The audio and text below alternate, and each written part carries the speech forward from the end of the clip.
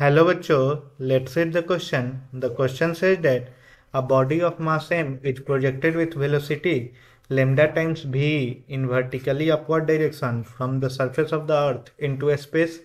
It is given that v is escape velocity and lambda is less than 1. If air resistance is considered to be negligible, then the maximum height from the center of the earth to which the body can go will be. So, we will solve this question. First of all, we will see what will be the key concept used to solve this question. The key concept that will be used to solve this question will be conservation of mechanical energy. Conservation of mechanical energy. Now, suppose this is the center of the earth and the radius of the earth is given r. Now a body is projected vertically upwards. So the maximum height which it can go is, let it be h. This is the maximum height.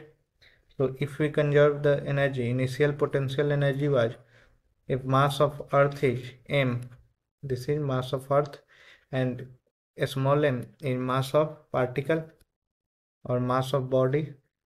So initial potential energy was minus gmm by r, plus initial there was kinetic energy, that is half into m into v square, that is lambda square v square, that will be equal to, finally there is only potential energy, so that is minus gmm by, sorry, this will be minus gmm by h. It will be final potential energy.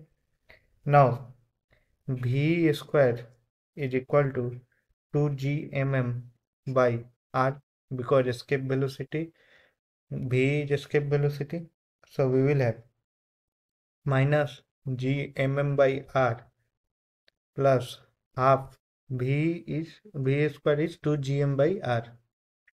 So this will be half lambda square into 2gmm by r, that will be equal to minus gmm by h.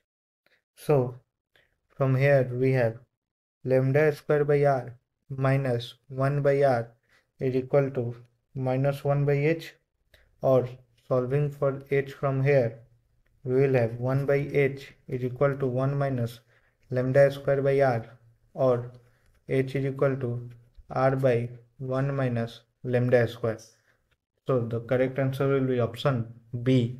Hope you all understood it well. Best of luck.